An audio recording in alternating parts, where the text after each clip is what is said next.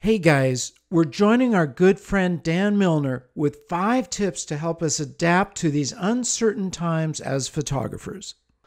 So historically, I always loved long form, people based, reality based documentary photography projects, meaning I go find a story that I want to do, a topic. Could be a place, could be a people, or could be a specific angle. So now we find ourselves in COVID and I simply can't do it safely. And I don't really have if everybody was masked up and distanced, I couldn't do the work that I want to do. So I've just had to say, okay, I'm going to try something else. I have to adapt. And I came up with like 5 ways I'm going to do this. And hopefully these are interesting to more people than just me. Number one, I study. So, there's been some tough love with this point over the past, 6 months of working with you, Mark. Not tough love towards you, Mark, but because I know that you're on the same page, but tough love for the general public, which is, Yes, if you're going to do documentary work, you have to do your research, right? totally. And there's a million reasons not to do it. There's a million excuses we all have, but you have to. If you're going to do good work that adds to the conversation, and what better time to do study and to do research than being in lockdown or quarantine? Yep. I discovered a new project idea yesterday while I was riding my bike, which is where I come up with a lot of my ideas. And the project is a very weird thing that I'm going to talk about in a minute. I'm not going to give you the exact project, but I'm going to tell you why it's different from what I do before. I realized immediately the amount of research I have to do for this. And the first thing I found was that there is a book available out there. It's a $60 book that's like a weird, hard to find book, but it is essential reading for me to move forward with this project. I simply would not bother moving forward if I don't read this book, because if I move forward without reading it, then I'm not crediting everybody who's already done this project before. And this is a project that touches on a subject that impacted every single human being on the planet.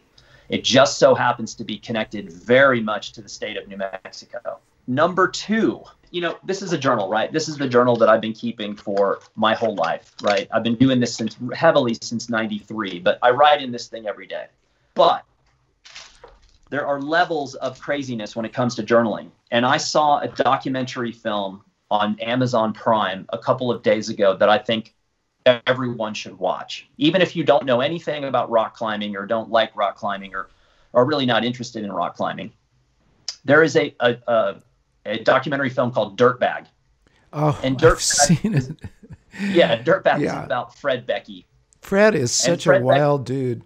And so, but what got me about Fred Becky was not he has like 8 or 10 published books about climbing, and then there's a book about Fred Becky called like his 100 top climbs, which you can find. One of the things that jumped out at me was one of the younger guys that would climb with him said Fred will stop in the middle of a pitch, It's and you ridiculous. look down, like what's happening, and he has his pencil and his notepad, and he's sketching out the route and also taking notes. And he was this wildly meticulous note taker that spent tons and tons and tons of time in the library. And what watching this documentary made me realize was that I had sort of been leaving this chapter of journaling out, which was what I would call simple journaling, which is Fred would have pictures of like, here's the mountain I climbed in 1950. Yeah. Here's the title. This is the route we took. And my journal has never been really like what I'm doing. It's been more of a stream of consciousness kind of thing.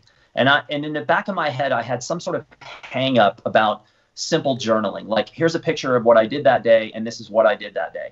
But all of a sudden, during the pandemic and realizing that I can't spend all this time in the field, and if I did go in the field, why not document all the small things that I'm doing? Yeah. So what I've really decided to do during the pandemic is to really double down on the daily journal. And I think That one is of the ways really to do good. that for me, which is this is such a wonderful way of having instant ability to journal. And so like I slept up in my van on the mountainside last week and made a bunch of these like little, Polaroids along the way. So I am definitely doubling down on the journal during the pandemic. Point number 3. So here we're back to the idea that we're under COVID. I cannot do with the camera what I would have done before, but I also write as well. And writing to me, for me personally, and I know this might sound crazy coming from someone who spent his life as a photographer, writing to me is the high art. Writers to me are a group that you can learn a tremendous amount from. And I think if your camera, it's like varying levels during COVID. So normally my camera was up here. Now my camera ability's dropped down, but my writing ability has gone up. Yeah. And what I like to do is give myself targets. I give 5,000 words as a really interesting target for me historically, whereas I've decided to start taking some of the projects that I would have done with the camera and had a little bit of writing along the side and flip it around, where maybe there'll be an eventual image associated with what I'm writing, but now I'm going to do 5,000 word essays without any visuals at all. And Wow. this is a incredible challenge, but also it's incredibly fun. And that's one of the reasons why I read so much, is because you just get so many ideas. I just finished 1Q84 by Murakami, and I'm reading this thing, and this is not something that I would ever attempt to write. I'm not, that whole sort of surrealism book is not something I've ever considered. But man, can you learn a lot from reading something like that.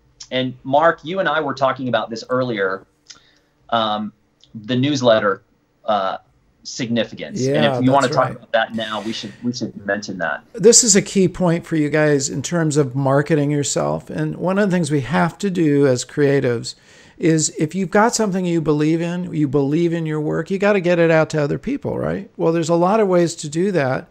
And traditionally, probably one of the oldest ways to do that is through a newsletter. Yeah, so email newsletters to me, I get this question at least once a week from someone somewhere that reaches out and says, look, Milnor, I kind of feel like you do about social media, but how do I do this without being on social media? And the number one answer I give immediately is, you better have an email newsletter, because the engagement rate on an email newsletter is astoundingly high, far higher than social media. And more importantly, the email newsletter signifies people who are willing to engage with you financially, which is very different from social. So it's about an 80% higher rate of engagement financial with a newsletter compared to social. And the newsletter builds a real community. And I have seen example after example after example of this over the years. I was telling you earlier, I know someone here in town who has a remarkable email newsletter. I know someone up in BC that basically his entire career is centered around a newsletter. I know of a photographer who apparently has 400,000 subscribers in his email newsletter. Wow. That is a career. That is an industry around a newsletter. And to your friend's point, these social networks change, adapt, algorithms change. They make it harder and harder. You have to spend more time. But an email newsletter is yours. It's yours. It is absolutely yours. You own it. It will not change unless you want it to change. And so I know it seems crazy, but if I had the choice between 500 email newsletter subscribers and 50,000 Instagrammers, I would take the newsletter. Are we ready for point number 4? Let's go back in time, 2007-ish. Blurb comes out with something called a trade book. It's a format. It's a very small, informal little book like this that was never really intended for photography. However, I realized that if I prepped my files in the right way, that I could make a book that was very, very interesting. But what I also did at the time, and this is a Moleskine journal, is I also started a series of mixed media, ink on paper illustrations that were basically inspired by the book itself. And so my 4th point is, during COVID, if I don't have the ability to use my camera as much, one of the things I can do is go back to mixed media. And that could be ink on paper illustrations, this is maniacal. This one took me like 2 weeks alone to do this one page. I'm not sure you can see the detail, but it just about ruined my eyesight. And I just continued to do a series of illustrations that were based on this plain book. And then ironically, I had people that saw these illustrations and said, can I buy those illustrations? Is there a thing? The other thing I do is I use a lot of acrylic paints. This is a black and white acrylic that I use all the time. I think mixed media, and let me just say this, my artistic ability is almost zero. I think what it does is it forces me, every time I do something with art materials or art supplies, I start out by being like crushed, because I sit there just thinking, oh God, I don't know what I'm doing. But then you start putting it on, you just start making moves. Yeah, so mixed media would be something I would highly recommend. Okay, last point is maybe the most important. I told you before that I had figured out this new story idea. So I have a title and I have how it will be delivered when I'm done. But I can't photograph like I did before.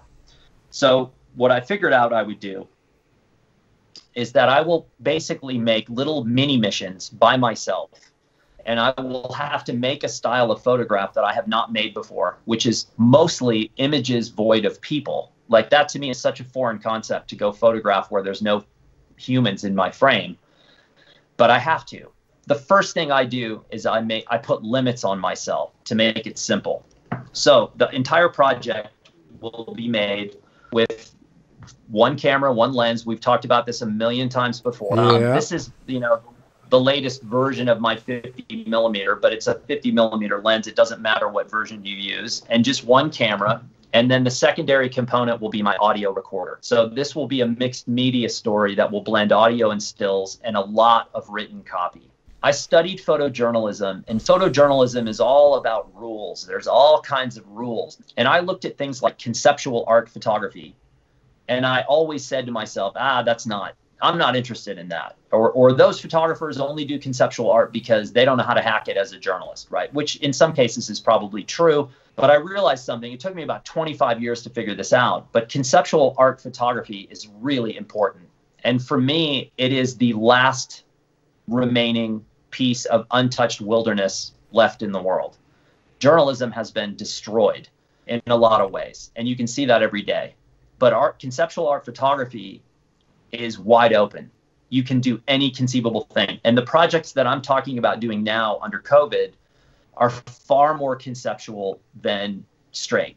And it took me a long time, and I fought with that forever to try to come to grips with that. And now I'm totally fine with it. Once again, thanks for joining us. That's been fantastic. Thank you, amigo. I will see you guys. I'll see everybody down the road. We'll see you soon. Adios, amigo. If you haven't already done this, I want you to subscribe. I want you to tell others to subscribe. I want you to enable the bell so that whenever one of our new shows comes up, you hear about it.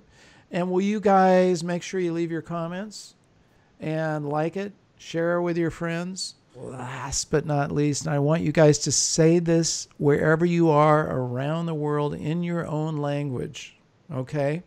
Remember to get out and capture your own images of life.